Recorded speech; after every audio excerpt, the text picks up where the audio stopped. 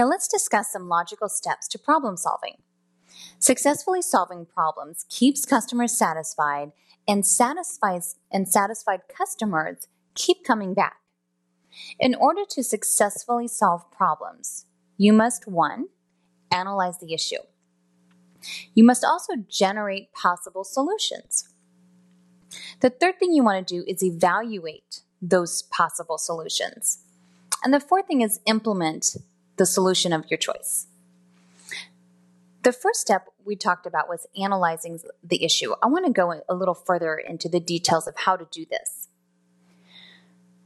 To analyze the issue, you want to use your listening skills, your knowledge, and your questioning skills. These are tools that are going to help you to completely diagnose the issue.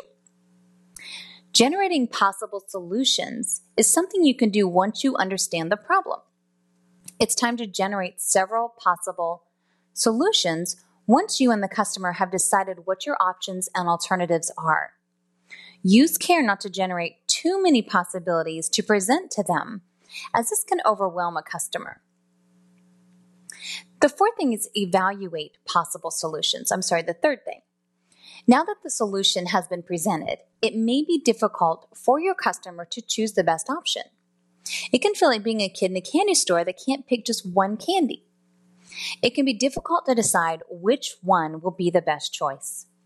They may want to hear your input, so ask the customer to get involved in evaluating the possible solutions, and then present only those options that are workable.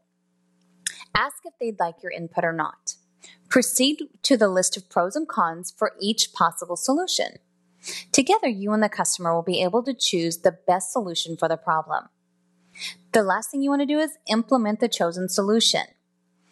Now, explain to the customer the exact steps that you need to take to implement the solution, and keep them involved while you complete their call. This section went into more details about how to offer practical levels of customer service and the skills needed.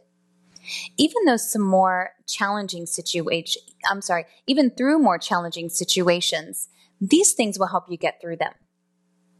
You may find you have some interpersonal, voice, or phone skills that need improvement. Customer service is demanding, yet a rewarding job. Remember that each call represents an opportunity to shine and create a positive, lasting customer relationship with your company. That's another session that we've completed now. So now you're almost ready for showtime.